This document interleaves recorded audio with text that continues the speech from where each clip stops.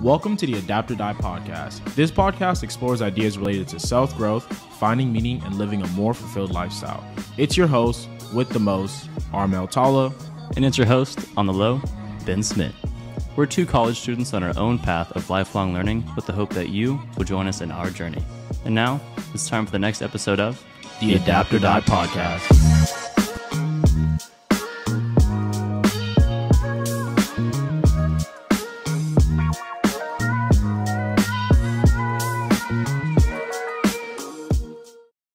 Welcome back to the last episode of 12 Rules for Life, number 4. A whole month's worth of just really life-impacting rules, in my opinion. What are your thoughts, Ben, now that we're on the last episode?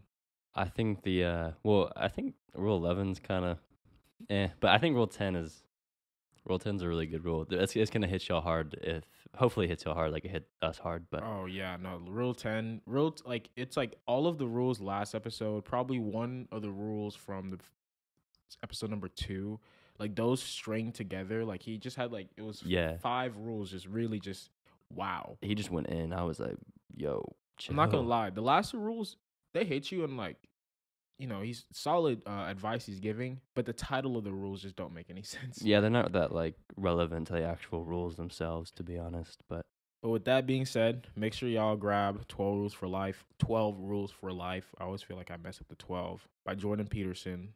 We're on the last 3 rules. Thank you guys for sticking around. Make sure you like, subscribe, share with a friend. Check out the socials down below. With all that being said, number 10, be precise in your speech. Before I jump in, I would like to make a disclaimer. I'm recovering from sickness, so if my voice sounds a little odd, that is why. But anyways, rule number 10, be precise in your speech. So one thing, if you've read the Bible, or if you're familiar with the Bible at all, one thing that you know is that it says that God spoke the world into being.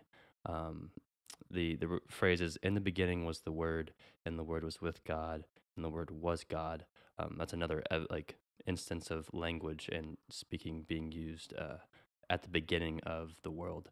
And so it's interesting that the Bible would use speech and language to bring the world into creation. And it's a very important point. Like, why wouldn't God build the world? Why wouldn't God snap his fingers to create the world? Why wouldn't God just let the world be? Why did he have to speak it into the world? A simple answer, well, not actually simple, I need to rephrase that, but a straightforward answer, in my opinion, is, and then obviously what Jordan Peterson said is, we see the world implicitly. So, meaning we don't see the world for literally what it is, explicitly what is in front of us, but we see it in an implicit sense, and how does it help us achieve some type of goal, or we see the minimum necessary information to gain use from an object. An example is like when you're looking at a table, you don't see a slab of wood with 4 legs. That's not what you see. You don't interpret that way. What you see is just the table itself. And the thing is, you don't even see the table most of the time. You identify it as a table, but what you really see is a place to eat.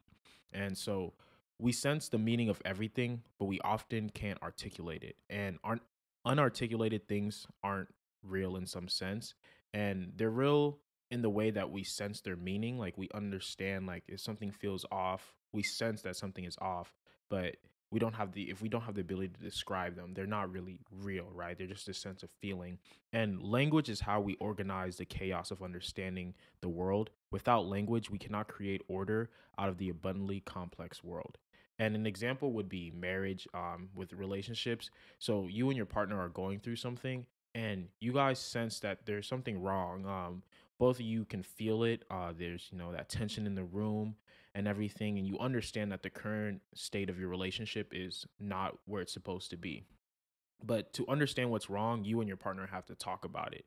And at first, the issue seems hazy, foggy, and you're like, okay, well, you start to talk, and you guys are talking about all these different problems, but through more and more articulation, more and more just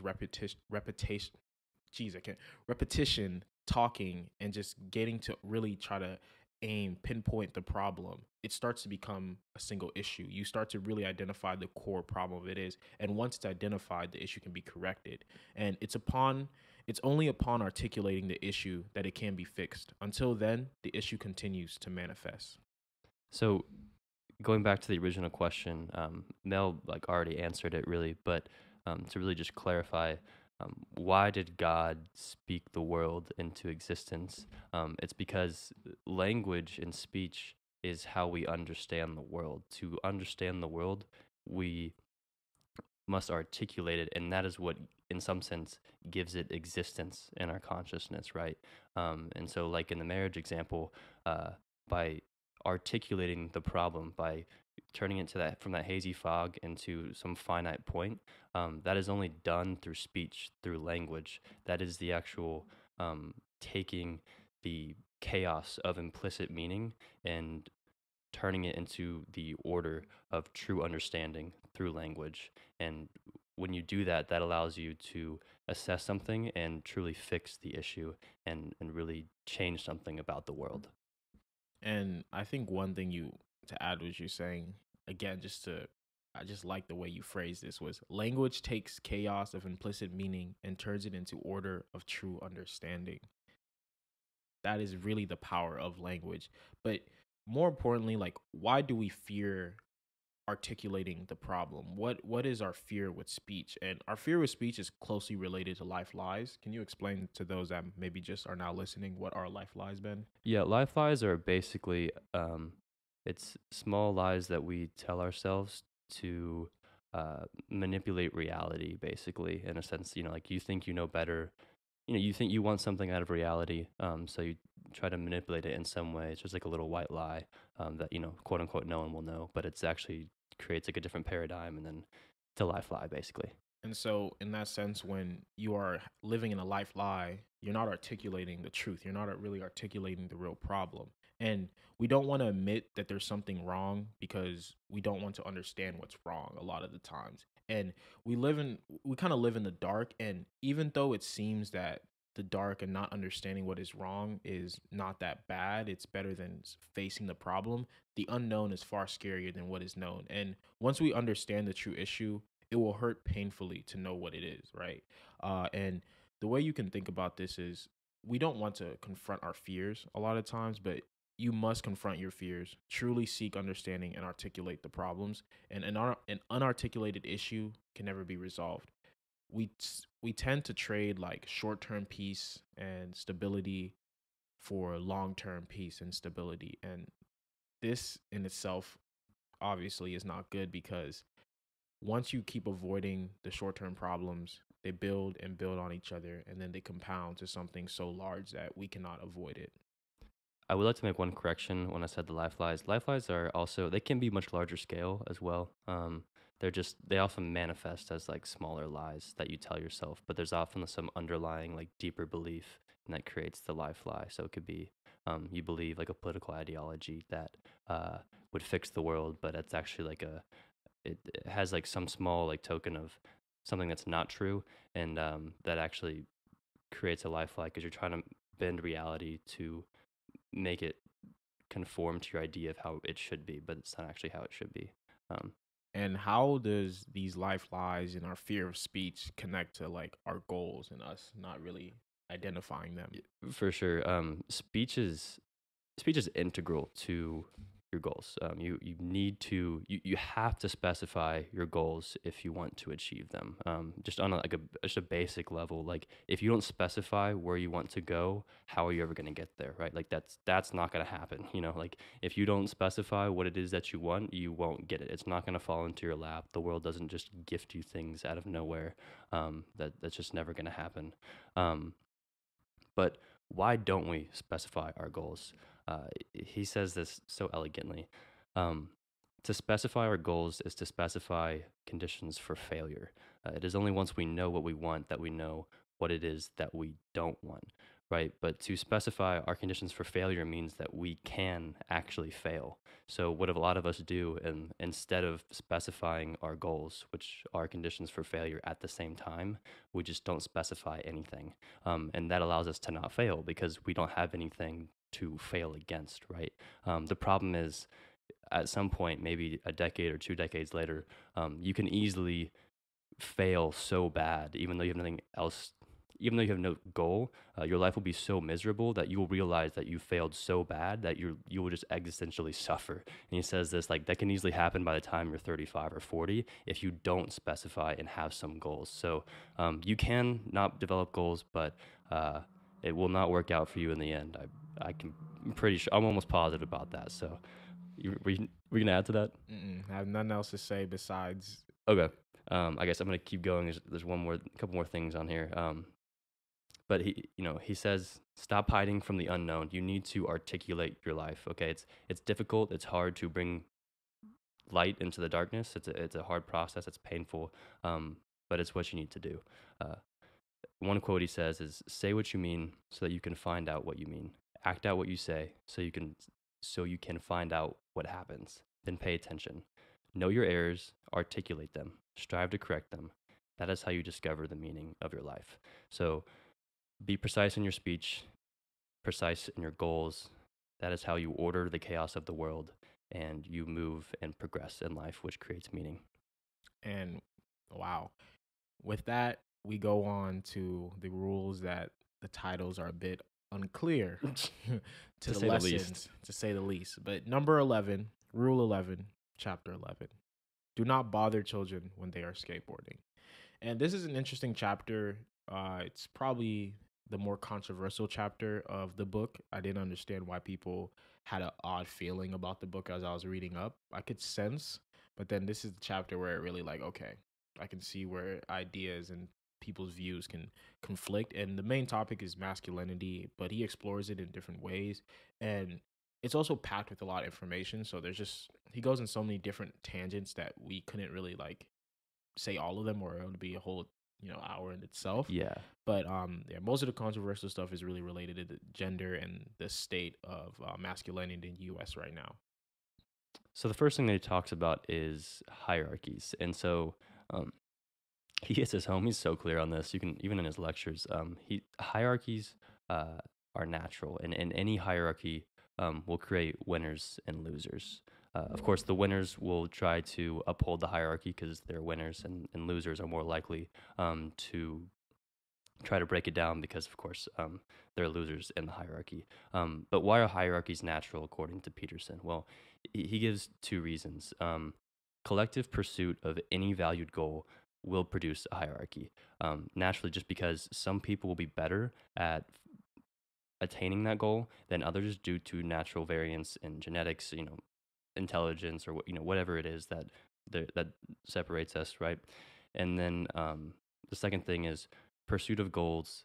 In large part, lends life its sustaining meaning. Okay, so what he's saying there is that we need to be pursuing something to have meaning in life, and so if we don't have something to pursue, we're actually taking the meaning out of life, and we need that. And so if we take away any valued goal, to therefore take away the hierarchy, we're actually going to take away the meaning in life as a consequence, right? One thing he also says is communism is equality of outcome. That's kind of what it tries to do, right?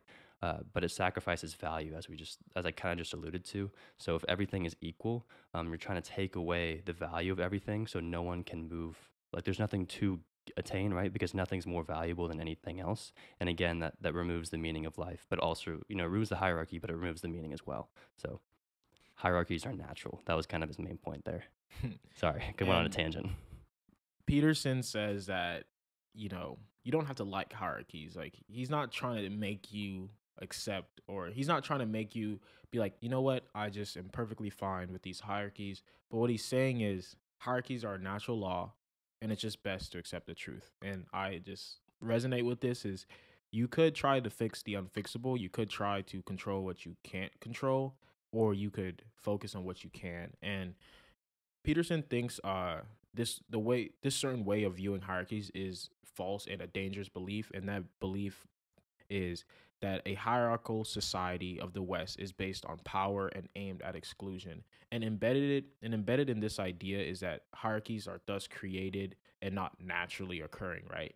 And this is dangerous to look at because you're saying that there's certain group of people that are trying to exclude. Like it's a hierarchy that was particularly created to hurt or downplay certain people, right? But Western culture is actually predicated in competence, ability, and skill. Like, so for evidence, and I'm going to quote Peterson here: the most valid personality trait pred- can't ever talk. The most valid personality trait predictors of long-term success in Western countries are intelligence, as measured with cognitive ability or IQ tests, and conscientiousness. And that's a trait characterized by industriousness and orderliness. And another thing he adds about conscientiousness is that usually people that have that trait are high integrity, and they when they say they're going to do something, they usually will.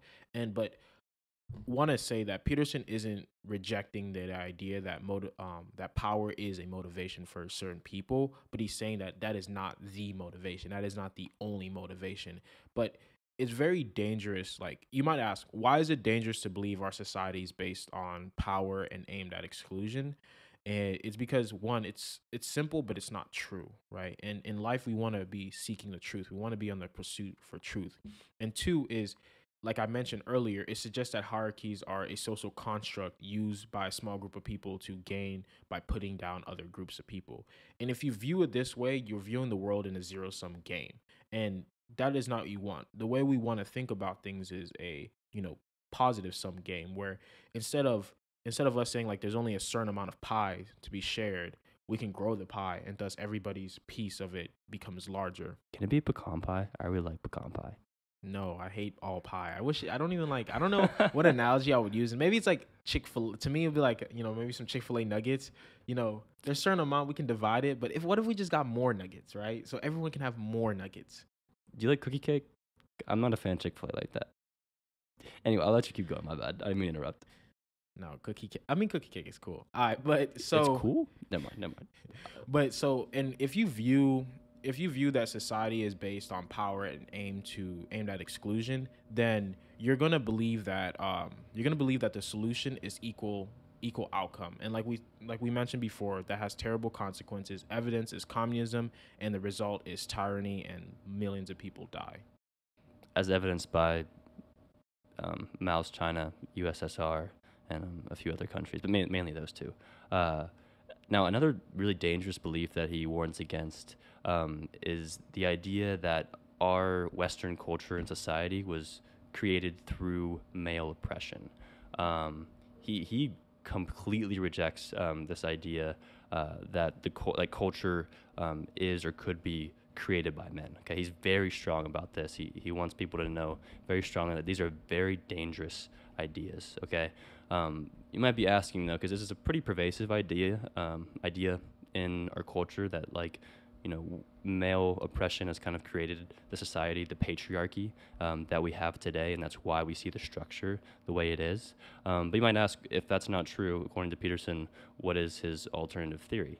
Well, he thinks that men and women alike have struggled together for millennia to kind of rid themselves of the dangers and the privation and all of that within nature, right? They're trying to distance themselves from the danger within the unknown, right? It just so happens that women are more disadvantaged in a lot of ways, not a lot of ways, but some ways, because they have all of the vulnerabilities of men, but they also have an extra reproductive burden. They have less physical strength. They have serious practical inconvenience of menstruation, the high probability of unwanted pregnancy, the chance of death or a serious injury during childbirth, and the burden of too many young children. Okay, so I'll just, instead of explaining all that, I'll actually read a quote, because he explains it pretty well in terms of what he believes. He says, "Perhaps that is sufficient reason for the different legal and practical treatment of men and women that characterized most societies prior to the recent technological revolutions. At least such things might be taken into account before the assumption that men tyrannized women is accepted as a truism." Can I add one? we're again articulating Peterson's view. Yes. And I want to also add that it would enhance some, if you think about it, be, because we've advanced so far with technology, because we are able to have amazing medicine and not have to worry about certain things that we've worried about before, that it's finally freed us and allowed us to view those issues. And you're going to mention this, that the development of patriarchy was not, it's not the best solution, but it was at the time what they thought to be the best to keep society structured, right? And with that limitation, they were just limited by the technology they had and certain things they could do. But now that we have technology, we've been able to free ourselves to actually now to start rethinking the structure of our society and try to make it more fair and equal. If that makes more sense. Absolutely, and you're absolutely right in that, like, what he was trying to say about the development of the patriarchy. He doesn't think it was. It wasn't like men just colluded together and they're like, hey guys, you know our wives, the people we love like the most. Yeah, how about we just make all the women in our civilization like less than us, and then we can rule the world. And like, he's not like he's basically, I was exaggerating there obviously, but what he was saying, what his point is that it wasn't a purposeful putting down of women that the patriarchy developed. It was more of, all right, we have these jobs that people need to go do. All right, who is the natural caretaker for kids? It's not like, it's a bad job. It's just who is the natural person to do that. For most, it's women, because they're the child. They give birth to the child. They breastfeed. They are natural caregivers. They're actually better at it than most men, I would say. I mean, that's pretty scientifically proven, right? So then that leaves men who don't have a reproductive burden. They go out and they have to go build things and make civilization, and that's kind of how the patriarchy develops, right? And that's his point. I'm not sure if that's true or not, but that is the angle that he's going for. And he says that it's very dangerous to kind of assume that the patriarchy was developed just through male oppression of women, because then it creates issues, because it creates a society that de facto treats men as oppressors, and it also leaves a lot of men feeling that their place in society is unearned, and that whatever they do, they feel guilty about it, because for them to get somewhere, they must have taken it from someone else, specifically women. And that is the view of looking at the world as a zero-sum game. Remember, we can have a positive sum society, and I think he says the best societies are those that everyone can win, and we try to we don't take from each other, but we help each other grow what everyone can get. But with that being said, that was number 11. Again, those views, we were just re-articulating what Jordan Peterson said in the book. How you decide to take that is your own. On to number 12, bit more friendlier title. I mean, even the last one was friendly. It was like, don't bother children when they're skateboarding. And you guys probably like, how does that relate to don't bother We children? don't have when they're time to explain it, skateboarding? to be honest. Maybe in the discussion. Yeah, but number 12 is pet a cat when you encounter one on the street. For those dog lovers, he says he has a dog. You can pet a dog too. He's not trying to, exclude dogs. But life is suffering. At this point, you've heard me say this. I think Ben's given me every single section that has to do with life is suffering. You're more upbeat than I am. This is truly is just, what Buddha said it and everything. But we all know this. And Peterson talks a lot about his daughter, Michaela, who developed juvenile arthritis. And she suffered, from what I read, pretty severely. But the point is, nothing puts your faith to the test than seeing a child just suffering, an innocent child at that, seriously suffering through arthritis, things that we think only old people would get, right? And so this makes Peterson wonder, why are humans so fragile, and how can we deal with the suffering of life?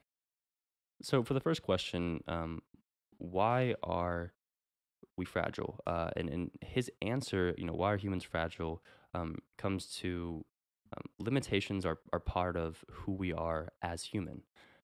So Peterson recognizes the fragility specifically in his 3-year-old son, and he kind of does a thought experiment. He wonders what could or would he do if he could to kind of fortify his son, to make him almost invulnerable, right? And this is what he says. This is a direct quote. He says, he could be 20 feet tall instead of 40 inches. Nobody could push him over then. He could be made of titanium instead of flesh and bone. Then if some brat bounced a toy truck off his noggin, he wouldn't care. He would have a computer-enhanced brain, and even if he was damaged, somehow his parts could be immediately replaced. The problem with that, though, as Peterson says, is if he did that to his son, if his son had all those capabilities, that wouldn't be Peterson's 3-year-old son. That would just be a robot, right? So to fortify his son with such gifts would actually take away what it means for his son to be human. Part of what it means to be human is to have limitations, right? Our limitations are what make us human. They're what make us lovable. They're what make us us. And with that, if you're thinking about, I guess, going back to kind of biblical references and the creation of man, another way to kind of look at humans' fragility is from the perspective of God Himself. Can you say this for me? Because I can't. It's I got you. omnipresent. Omniscient, omnipresent, and omnipotent. Omniscient, omnipresent, and omnipotent being lack. And that's limitations. And so, thus, what Peterson states is that God created us for the fact that He wanted a form of Himself, right? Because we were made in the eye, at least from the view of Christians and anybody that believes in God, we were made to imitate. What is it? We were made in the image of God. The image of God. How it states. Yeah. So we're made in the image of God, but he made us have limitations and all that. I mean, after we ate the apple, obviously. So the story goes, we were created for our limitations, not in spite of it. Now, so we kind of gave an answer to why are humans fragile, and I think to some extent that answer it does grasp at straws for me a little bit. I don't know if I fully agree with it, but we'll talk about that in discussion. The second question, though, I think he really hits this well. How do we deal with the suffering of life? And one really practical thing that I never even really thought about was, he says, alter your time horizon. So when life is good, make sure you plan for the future. So, save adequately, maybe even a little excessively. Rainy days are ahead, right? When life is at its best, we talked about this regression to the mean. It's a good chance that bad things are going to come, not soon, but eventually, right? So it's also very easy to think long term when life is good. But when life is difficult, sometimes just the moment is so overwhelming that that's all you can handle, right? Sometimes you can't think more than a week ahead or even to tomorrow, or maybe not even for the next hour or minute. Maybe this second is all you can handle, and that's okay. If you are suffering, if you're going through something that's that difficult, and there are a lot of things in this world that are that difficult, because as Mel put it earlier, life is suffering. Shorten your time horizon. Just focus on the maximum amount of time that you can think about getting through safely, and just use that as your target. So if that's a second, that's okay. If it's an hour, like, better, right? But just use that, and that will help you get through. And then also while you're doing that, this is kind of where the rule comes in. He says, pet a cat or pet a dog. And what that really means is, try to find the silver lining, and be grateful for what you have. Try to find the good things in life. Try to find the things that still make life worth living, even in spite of your suffering. This definitely won't cure your suffering, but he says, instead of making your suffering a hell by compounding by making it worse, maybe you can just keep it a tragedy.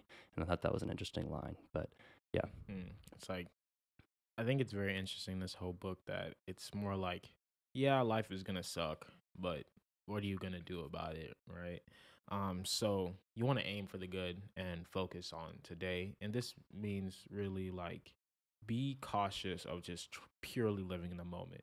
It is good to live in the moment, but not having a care for tomorrow will result in just, again, unpreparedness for that tragedy that might occur because you had time to prepare, from the quote last time. That is a sin. But so proper orientation means having an ultimate goal for your being, and you should assume the goodness of being and focus on alleviating suffering. And I don't think we ever actually touched on what Jordan Peterson says being is. But for me, and you can give your take, it's like just your soul, it's your existence, it's like your consciousness. I honestly don't know. Like I'm not even sure. Like from his, I don't know if he ever specifically commented on it. He He, kind of just. It's almost as if he takes being as like a presupposition or like just a. It just is like just it's just there. being is just here. It's not. It's being alive. It's being aware of the fact you are alive. But with that being said, he's saying that you want the fact that you're conscious and alive. You want to aim it towards an ultimate goal, and you should assume that your being, your life. I guess what he's trying to say here is that there's goodness in it. Right? There's good in you, and in that goal, you should try to find some goodness and focus on alleviating suffer as you're heading towards that um, good and ultimate goal. But I like the way I like the way Ben put this. He says, "I mean, where you're quoting Ben, bruh." He says, "Create." Why am I having a hard time speaking? Create the macro, live out the micro that aligns with the macro. Say that betterly. Better. I said betterly. Create the macro, live out the micro that aligns with the macro. So really meaning that have a goal, a whole long-term vision, but each day you should be taking the necessary steps to, achieve that long-term vision while making sure you're focusing in the present. That being said, I wanted to kind of tie back to 11 real quick. Mm-hmm. Rule 11 to make it make sense, I guess, to what the rule is. So the rule was do not bother children when they are skateboarding, and we hit a lot about the hierarchies and how society is based on competence, and we shouldn't view society as just like ultimately that patriarchy was planned and everything.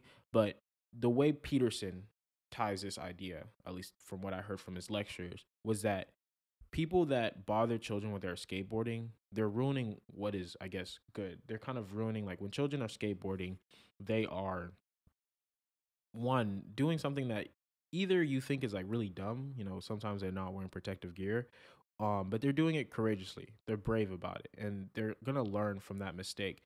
And when someone bothers them, when someone stops them from skateboarding, what you're doing is you're ruining something that was good for those kids, right? And his whole rant on like how we view society and hierarchies and what our view of patriarchy is that while these are not the best, like while children that are skateboarding don't always make the best decision of wearing their helmet, they don't know, sometimes they should, they shouldn't. And it's like and it tied to patriarchy is that patriarchy is not the best solution. We all know this. That's why we want to fix it. But it was a solution that came to be, and it brought our society so much good. And I don't even want to say patriarchy itself, but just the way society is structured, and especially when you're looking at the West. Um, so what he is saying, again, want to really articulate this is his belief. What he is saying is that we shouldn't try to view how we came up to be as bad, but we should try to view for what it is and then try to fix those things moving forward. I hope that kind of ties in what the rule is. Don't bother children when they're skateboarding to his whole rant. But again, I really want to preface that these are his views that I'm articulating, not my own. My own views are for only people that I know to know. One thing that he said that I think is actually a really good point. As far as Western society goes, um, is our society built in an ideal manner? No, it is not, right? There are definitely things we could fix, absolutely. But compared to every other civilization that we've ever looked at, um, is there any other civilization that you could say is as equal or as beneficial or I don't know, the standard of living as good as there is in the West? And I mean, I don't know one. I think the answer is no. And if there is one, I doubt it's greater, if not, only equal, right? So at some level, like we do need to be grateful for the obvious inadequacies in our society, but it has also provided some very good things in the sense that we still have the ability to, be free in our speech and really push forward new ideas that we think we can use to better culture and society. So I think the last thing to add to that is I don't believe that patriarch society should not go on as is only male at the top or things like that. Everyone should have equal opportunity, right? But if we lie to ourselves about how things came to be, we won't come to a real solution. We'll only be fixing an imaginary problem, right? So we Right. want to be real about things to make sure that we're actually coming to a real solution, to help improve society for everybody. So that is the last point. And with that being said, apparently I didn't read this part because once I got to the conclusion 12, I was like, it's done. But Ben says the coda of this book. I don't even know what coda means. I don't know what coda means either, but I guess assume it's some like code to live by. maybe it's Latin for conclusion or something. I don't know. Maybe. Hey, my Latin, It seems like some Greek. I don't know what kind of word it is. Who knows? they But go off. anyways, Sis. he has a lot. Get your okay, so I'm just gonna read some quotes he has in the coda. I found them quite moving. This won't take too long, but I thought they're pretty interesting. It's a question and answer format. So here it goes.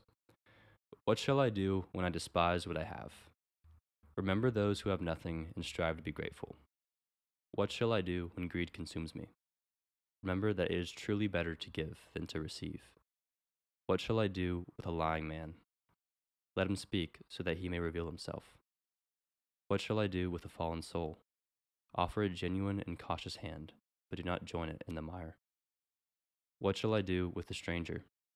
Invite him into my house and treat him like a brother, so that he may become one. What shall I do to strengthen my spirit?